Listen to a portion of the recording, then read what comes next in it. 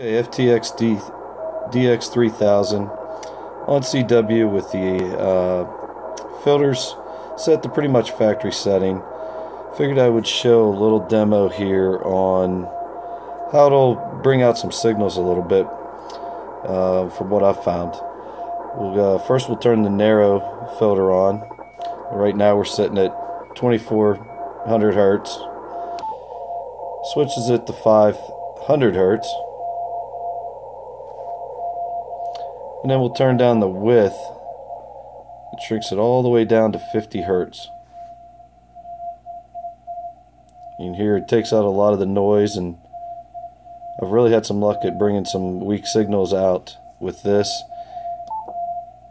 And using the contour, you can take it down even a slight bit narrower. If I zoom up here, you can see a little spike down in the corner here. You can see as I turn the contour off, it widens just a little bit.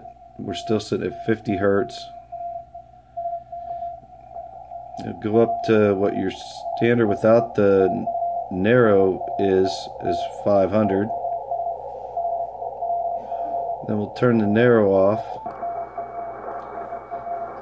and we're out to 24. Without the narrow on, you can still bring it down to 500, which is pretty good, but you can really see the difference there.